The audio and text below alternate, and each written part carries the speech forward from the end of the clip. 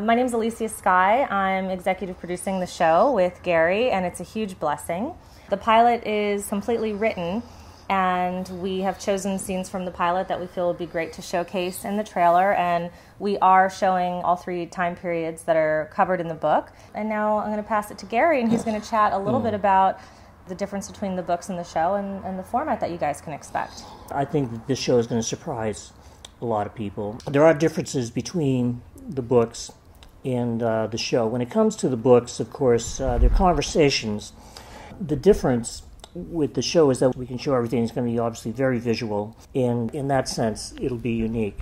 There will also be things that are in the show that are not in the books. That's because the show is inspired. Everything that you read in the books are literally true. They're things that really happened to me. And that's also true, I believe, with the TV series. It's just that because the series is inspired, you'll be seeing kind of an adaptation, where things that happened that were not actually said in the books are presented in the TV series. These things are based on guidance, memories that I have from different lifetimes, visions that I have. For example, there's this place that I call the in-between zone, where I'm just dozing off to sleep at night. So I'm not quite awake and I'm not quite asleep, and there's that in-between zone where I see visions. And sometimes it's like actually watching scenes from past lives and future lives, almost like watching a movie with sound. And Elysia also has inspired ideas. We write together. We wrote the pilot script together, which was a long process. I knew absolutely nothing about writing for television. I didn't know that it was a different format. I had to learn from scratch, and Elysia is a big help there. Just knowing how to do it right is very important. And she did know, and she's worked on a lot of television projects, web series, and things like that. So it's good to have someone, who actually knew what she was doing. When you do read the third book, Love Has Forgotten No One, you're going to recognize some of the ideas that are in the TV show that are in the book. The third book and the TV series kind of coincided. And you'll also see some of the ideas for 2,000 years ago, the time of Thomas and Jesus. Then you get Cahokia 1,000 years ago. You'll see some of these ideas, even Chicago, 100 years from now, Arden Purse's final lifetime. It's kind of like a hologram. It all fits together. We'll be starting out with 4 major time periods, but I can see that going to 8 major time periods eventually. We also wrote a treatment for the series, which is kind of like an outline that we have for 7 years. We know that we could run for 7 years with this thing, because just one idea on one page of one of the books could be a whole episode. You could expand it. And once again, I believe that the things that we'll be presenting in this show are true. We are not going to be giving you the religious picture that has been given to us by Christianity. Jesus and his followers were not these apocalyptic religious suffering figures that we've been given. Jesus was a wisdom teacher. He was enlightened. He was happy. His followers were happy. They knew how to laugh. They knew how to have a good time. They were normal people with normal problems. And the only difference was that Jesus taught people how to look at things differently. And Thomas was trying to look at things differently, along with Thaddeus, who are 2 of the major characters from that time. And then you got the time of Cahokia, the great son. He's the great American Indian teacher. And he actually taught some of the 10 Commandments long before there was any Bible to get them from, because he was inspired. That's going to be, I think, a very authentic presentation of what it was like to be in Cahokia. This time period could be any time from my lifetime, from 1951 on. So we're wide open there when it comes to that. Eventually, you could even include some of my life in California here with Cindy. So, we've got that. We've got 100 years from now in Chicago. Chicago will look totally different 100 years from now. It's going to be a wild trip, because all these characters are connected. They are all kind of like part of what the Course would call an interlocking chain of forgiveness. And a lot of the lessons that I have to learn in this lifetime and in the next one are kind of like variations, but they're the same lessons that we were given 2,000 years ago. The Course says that trials are but lessons presented once again, so that where you made a faulty choice before, now you can make a better one. and thus escape all the pain that your previous decision has brought to you. So if you don't choose to actually learn a forgiveness lesson now, you're going to get another chance. And you're going to keep getting chances to forgive that same kind of thing. It may appear to be a little bit different because the form may be a little bit different, but the meaning will be the same. So that's why I tell people, look, don't wait until your next lifetime to practice forgiveness.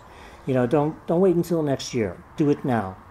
And take advantage of your opportunities. And if you do, you're going to get through this thing a lot faster. And that also will be one of the themes of the show. I get more excited about it all the time. It's fun to have, something new, something different. And we're not going to be hitting people over the head, as I said in the video. We're not going to be, kind of like cramming this down people's throats.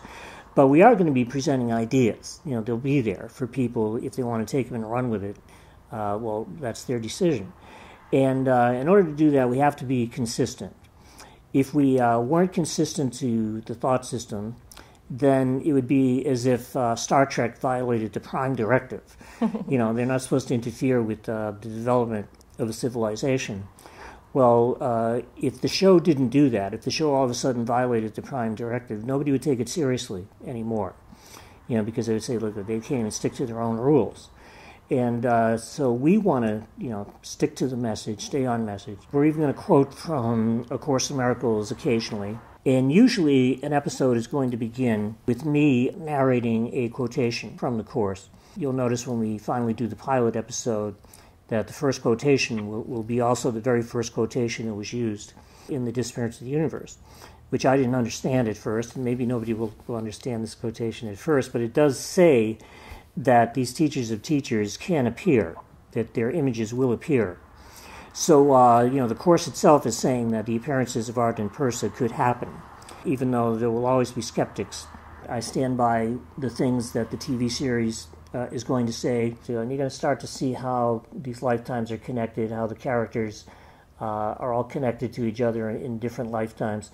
Now, that of course brings up the subject of reincarnation. We're calling this a reincarnation mystery because at first you'll know who some of these people are and how they're connected, but there's going to be other people where you won't know at first. You'll see how these trials that are lessons presented again are all connected. And one advantage that we have here is that a lot of movies and TV series nowadays are being based on books. These companies, networks, they like the idea of something being based on books because you have source material. You've already demonstrated that the ideas work with people. I think that'll help us. Even though the show is very controversial, I think it will be. Controversy is not necessarily a bad thing. Controversy can be a very good thing. I remember when the movie Life of Brian came out, Monty Python's Life of Brian, the Catholic Church officially protested against the movie and told people to not go see it. And without realizing it, all that they really did was publicize the movie. They just gave it free publicity, and many more people saw that movie than would have if the Catholic Church had simply said nothing. So I think that there are advantages that can go to a network from doing a show like this. There's a show on HBO that a lot of people like called Game of Thrones. And that's the kind of like production value that we have to have. We're not going to be as violent as Game of Thrones, but there will be violence and there will be sex because that's life. And this is going to be very true to life. We're going to be saying things that have never been said on television. And I really mean that. I'm not just blowing smoke here. We're going to be saying things that literally have never been said. It's going to take a courageous network to do this, which is why a subscription-based network may be the most likely possibility. That's not guaranteed, but it's the most likely. But if you can get 4 million, you can stay on the air. And I think that it's possible for us to do that. When we go to our pitch meetings, we're really going to be showing this possibility just based on this really being an untapped genre that we're creating. It's a reincarnation type of mystery. And if you look at just the New Age book sales alone, whether it's physical printed books or Kindles, and then you add in workshops and radio shows and the people that tune in to see people like Eckhart Tolle and Deepak Chopra and, everyone that's kind of in this world of creating healing through whatever form of spirituality they have. And when we just show them, the numbers alone of Gary's numbers, here's Marianne Williamson, and then you add people like Oprah, it's bigger than any genre of television that's out there now. It's not going to be a preachy show. It's going to be entertaining. It's going to be funny like the books. I think that what's going to happen is if it can find its audience, then we could run for a while. You know, I would be like a little kid if we got this show. You know, I would actually show up to work early. And I'm not a morning person, by the way. But, you know, if I had to get up at 5 o'clock in the morning to do this, I would. You know, Elysia, she's like a dynamo. You know, she has so much energy. And it's really her energy that is getting this going. Because I'd sit around thinking about things. And she does things. You know, so I think that, you know, we're a good team because, you know, we both know what we want. We both know what the vision for this show is. And we're going to do everything we can to make it happen. And we're grateful to you. If this happens, then, you know, we're going to have to manage our time. Time is more important than money sometimes. You know, my experience in my life has been that whenever I had plenty of time on my hands, I didn't have any money. And whenever I had money, I didn't have any time. You know, so that's just the catch-22 of the whole thing.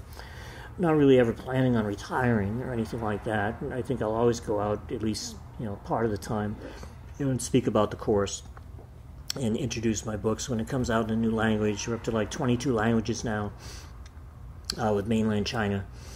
And hopefully we'll go there next year. We're getting ready to wrap up here, so I just wanted to also mention Cindy's involvement too, because I think people have been curious about that in the show. And Cindy's going to be directing all of our music. She's been amazing. You know, sometimes Gary and I will be sitting at the computer and we can't think of the right term or the right thing, and then we go to Cindy and it's just so clear, and she's just so excited and so passionate about this project and has been incredibly helpful a lot of times in the writing process.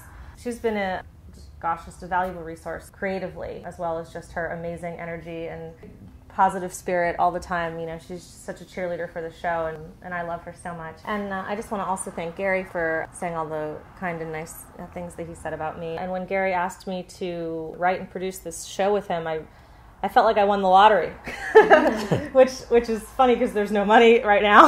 Right. That doesn't matter. You know, when you're really doing the type of work that you know you're here to do, those hours go by and it's just fun. It's fun and it's magic, and it's almost like an out-of-body experience. It just feels like, oh, I'm playing producer, you know, because it's just such a blessing.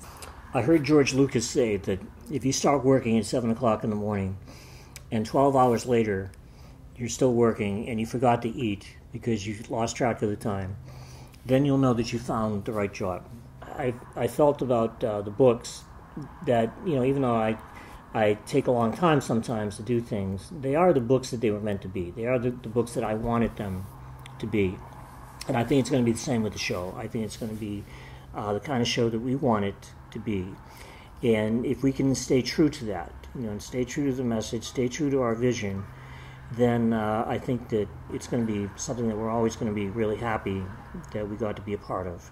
So thank you guys so much, and keep checking in on the Facebook page, and just our sincere gratitude. We love you guys. Yes. Thank you so much. Thank you, everybody.